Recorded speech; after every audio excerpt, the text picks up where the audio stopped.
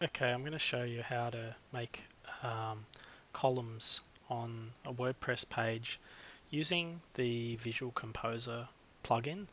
So this is a plugin that a lot of the websites we build now will have by default, and we can usually add it on if not. So when you've made a page, you'll have this potentially have this blue button here which says Visual Composer. And if I click on that, it's going to give us some options. And the first one I want to do is to add a row.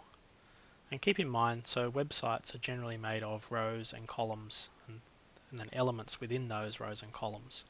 So if I add a row, you can see I've got these icons here, which let me choose how many columns I'm going to have. So I might have 2 columns, or of half each, or 2/3, 1/3, or 3/3 columns, or 4/4 columns, and so on.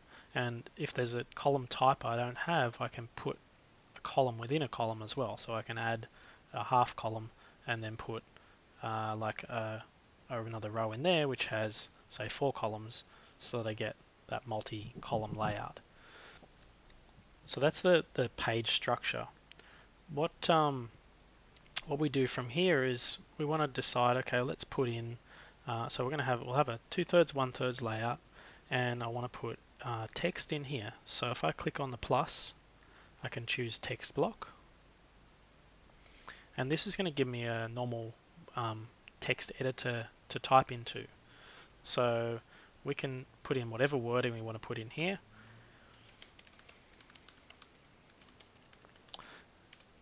And we can do some basic, like a usual sort of editing, so we can, format it, we can put a link in, whatever it is we want to do.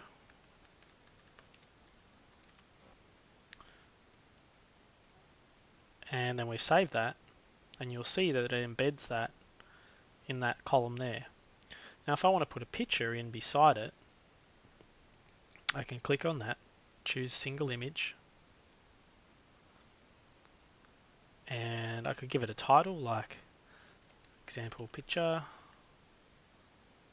and I could upload a picture if I wanted to, or I can pick one from the media library. So I'm just going to pick one just to keep things simple.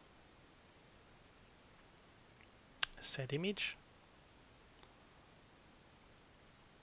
I could specify the exact image. I'll just press on save, and the size of the image, you may want to edit that before you upload it, so it just depends on whether you're comfortable with Photoshop, I suppose, and things like that. So if we preview this page, and you'll see that it's actually on our page which has the column on the side. Then we've got 2/3 of the remaining width, which is the page text, and then 1/3 of that which is the page, that picture. Now, so let's say, because we're using, this is a Woo Themes page, so I can come down here and choose layout of just a full width without that column. And if I click on, if I click publish,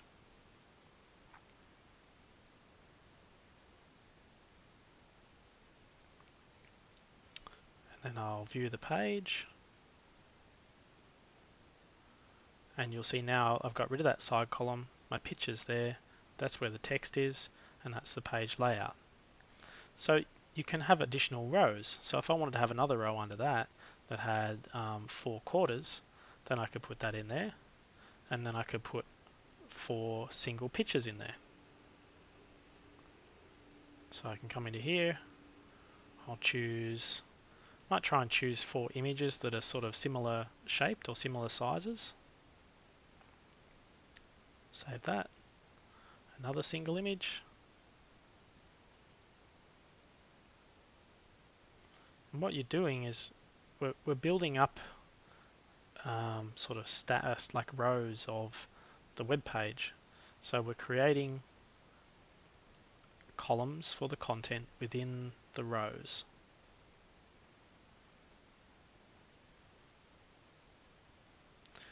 And the beauty of this is that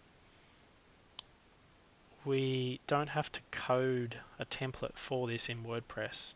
So if you'd asked me to do this a few years ago, we've had to code a specific page template to suit this layout. If I click preview, and you should find that the extra images are there below. Yep, so there they are. And that's how simple it can be to do a layout with these different sections in it. And something else interesting we can do is if we're going to use this a few times, we can save that as a template. So we can choose Save Page as a template. And now any other time we want to use that exact layout on a page, we can just go to Templates and click on the name of it and insert it into the page. So I won't go into too much more detail with this particular video. I just want to give you a taste of how the Visual Composer is different to the way that the standard WordPress editing page works, and the sort of power that it gives us in terms of making it easy for either us or you to have these multi-column, multi-row sort of layouts.